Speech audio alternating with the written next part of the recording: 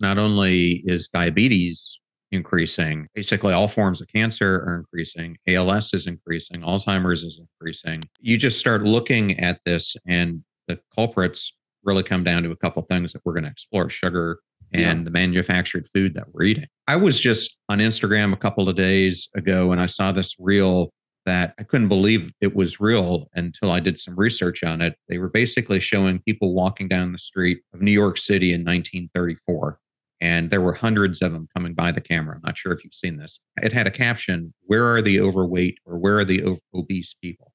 And as these people are going by, there weren't any. It was amazing, like hundreds and hundreds of people walking by.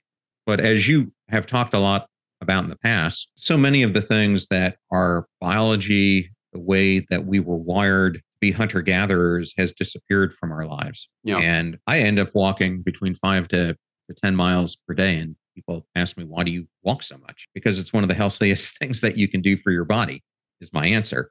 But today we're going to be talking a lot about behavior change and the power of choice, which is something that we love to talk about on this show. And in the book, you've introduced really a groundbreaking concept. You refer to individuals who have reversed their diabetic condition as post-diabetic, where traditional medical terminology labels them as pre-diabetic. Can you delve into why this term more accurately reflects the journey? Absolutely. In fact, maybe the best way to say that is I was having a conversation with Mark Hyman some years ago, and I was talking to him about that when we developed our first behavior change programs around food, we didn't do it for weight loss and we didn't do it for diabetes. We just did it for improved relationship with food. But yet we were facing, no kidding, weekly letters from people telling us that they'd reverse their diabetes. But what bothered me about it, and I was explaining this to them on an interview we were doing, that their doctor was saying, oh, you were type 2 diabetic at your last check-in, but now you're pre-diabetic.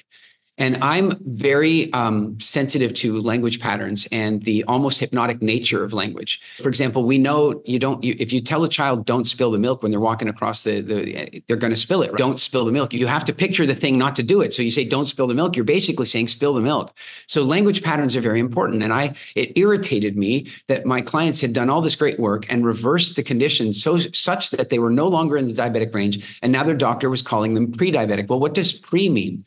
Pre means before. Pre indicates a direction. Pre means you're still going to go there. And I didn't like that at all. The other reason I didn't like it is that I believe that the entire condition of prediabetes was basically created to expand the prescription window.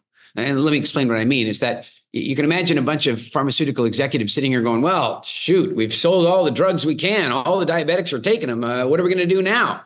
We got to find more diabetics. Well, there are some undiagnosed. We can set up kiosks in the mall and we can try and find them and then we can prescribe drugs to them. Yeah, but why don't we just change the A1C level down a little? And if we just move it down like 1 percentage point, we'll pick up millions of them. No, that would be too obvious. They'd see that. What we can do is create a new classification that happens before diabetes. We'll call it pre-diabetic. We'll make it a medical condition, and that will give doctors the freedom to prescribe while they're in that window, which they currently don't have.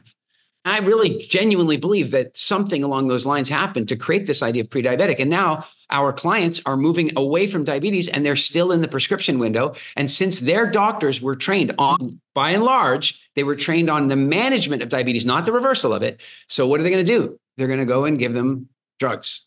And so I said to Mark, I think we should be calling it post-diabetic.